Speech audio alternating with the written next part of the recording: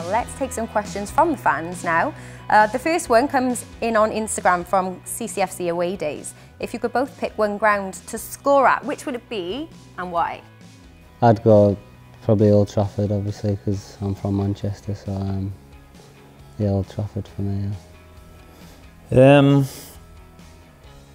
I'd probably say Anfield, just because of all the history there, and you know, it's a great place to play, and the atmosphere is always brilliant there, so just to score there would be good. Yeah. Our next question comes from Bluebird1405, asking, is it easier when the squad is as small as it is to have a good togetherness in the dressing room and around the club with the manager and the staff? Yeah, I think so. Obviously, all the lads get on. It's a tight group, and I think maybe the manager might be bringing players in the summer, you don't know, but we're a tight group and we're picking up results, and I think it's showing that we've got a togetherness, yeah. At this point of the season then, when you obviously know that the manager will be bringing in players and perhaps players will be leaving in the summer, like all the guys who come in on the city always talk about how close-knit the group is. Is it slightly unnerving for you, knowing that there'll be different characters coming in and perhaps some of the stronger characters could leave? No, not really. It's always part of football. You know, players come and go every season. But like Joe said, we've got a really good group, and it's, you know, the lads make it easy for the new lads to settle in.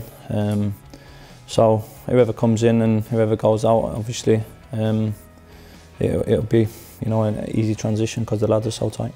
If you had to eat one food for the rest of your life, what would it be and why? Burgers. Burgers? I love Never. a good burger, yeah. What, every day, morning, lunch, dinner, a burger for the rest of your life? Burger, yeah. Oh. I've got a sweet tooth, so probably chocolate, yeah. Me too. Chocolate, yeah. Favourite place for a burger? At the moment, it used to be Burger and Lobster, but that's closed down now. I had a Five Guys the other day, that was decent. Yeah. Small got though. Beef. Got beef's got nice. Beef is got good. Beef, got decent. beef is very good. Probably got beef, yeah. Joe, favourite chocolate bar? Galaxy Caramel. Yeah. Our next question comes from Marnie Gingle.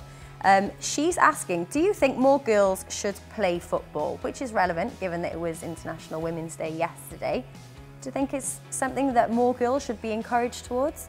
Yeah, definitely. I actually went down to the girls' soccer camp down in half term, and I was amazed at how many girls were there from, you know, right from I think primary school age up into secondary school, and you know, I was going down there thinking maybe there'd be 10, 15, and you know, I think there was about 50 girls down there on the day, which is encouraging to see. And I think this, you know, women's soccer and girls' soccer is getting, as they say, as they call it, football over here. But obviously it's quite big in America, isn't it? So it's getting a lot bigger, and there's a lot more interest in it now, I think. Is it the Women's Champions League Yeah, final. the Champions League finals down here. So summer. You know, that'd be good for Cardiff as well. And you know, I think there'd be a sellout. Do you think? I think they're anticipating a big crowd. Yeah. Yeah. So you can just see how big, you know, the game, you know, the women's game is growing, and you know, it's good to see. Our next question is for you again, Pilks. Greg Young is asking, what's been your favourite goal that you've scored for us during your time here? For us, probably Bristol, yeah. Bristol this season, you know, scoring the winner in the last minute in the derby, so yeah, I'd probably say that one. Bristol. And our last question comes from CCFC Aaron. How does Neil Warnock compare to other managers you've played for? Is he one of the best? Yeah, he's up there, yeah. Obviously his style's different. It's not one that I've come across before, but it's working at the minute, and yeah, we're reaping the rewards from it, yeah, definitely. Can you expand on his style? What is so different about it? I think we're just more organised as a team, definitely.